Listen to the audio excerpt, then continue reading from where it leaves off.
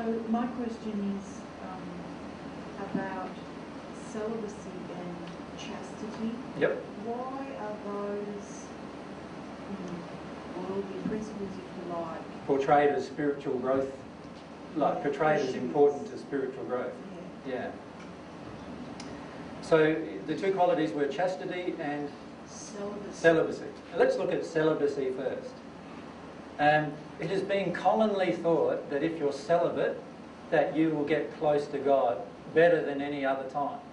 Now the reason why this is often the case is because when we're not celibate, we're often so focused on the physical act of sexuality or of sex that we become devoid of spirituality in the process. In other words, sexuality and the expression of sexuality becomes just a totally emotionally driven and emotionally injury driven process. Now because of that, obviously many people historically have recommended celibacy to get out of that cycle. I don't recommend it myself. I've had periods of my life where I've been celibate, and I've chosen that for reasons, and we'll talk about that a little later. But celibacy isn't necessarily going to bring you closer to God. In fact, unless you deal with your injuries towards the opposite sex and accept yourself as a sexual being, as sexuality being an integral part of your identity, you'd never be at one with God anyway, because you're in denial of a part of yourself. So that then can't be a vehicle to, say, a pure heart state. No. It's an avoidance. Yes, it's an avoidance. So there are many people at the natural love pinnacle, which is the sixth sphere, who do not engage in sexual activity at all. So they're in the spirit world, in the sixth sphere, and they do not have anything to do with sex, because they believe with all their heart that that's the only way for them to be connected to God. Of course, they deny quite a lot in that process. The fact that we have sex organs in both the physical body and the spirit body proves, in fact, that God created sexuality to be a part of this process. But they don't think of that, though.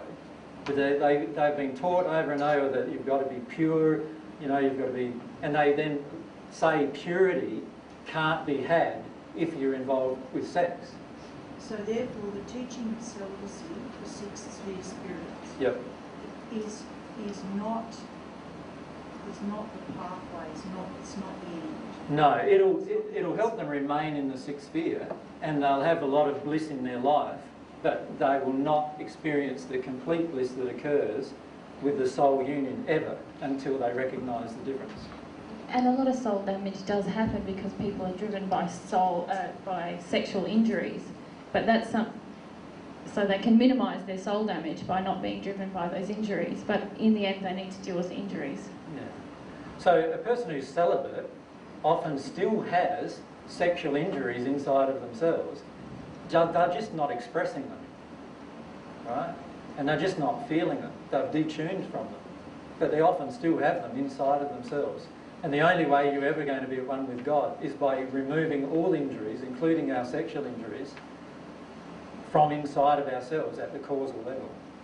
So now is the law of chastity in a religious sense that's advocated in the world or in the belief systems, is that then have the same result?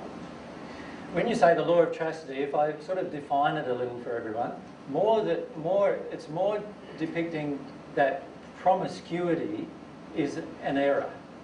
So in other words, so the reason why the law of chastity was created as a moral law to help people progress spiritually is that it was to remind people that actually promiscuity is actually going to cause you soul damage. And that is true. Promiscuity does cause you soul damage. So we'll talk about that in a minute, just all the different types of damages that occur at the soul level. And promiscuity is certainly one of them. So the law of chastity can certainly help you, right, remain free of those soul damages that occur through promiscuity. But, like I said in the first century, if you long for a woman in your heart that's not your wife or not your partner, you've already committed adultery in your heart anyway. All right? So the truth is that you can actually be living a life of chastity, and many who are doing it religiously are doing this.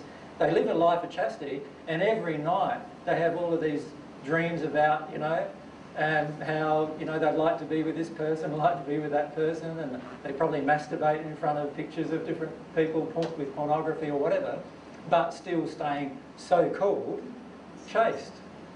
But at the soul level, the damage is there already, the sexual damage is there already that needs to be worked through anyway. Does that make sense? Absolutely. So it's pointless, like, living any law, whatever the laws are, it's pointless living it here if you're not feeling it in your soul. And that applies to the law of chastity. If you feel like going out and having sex with 100 women, right, it's pointless you not addressing that issue at the soul level and just being chaste or being celibate to get over that issue. Because in the end, the issue remains within you. And this is all about dealing with all the issues that remain within us.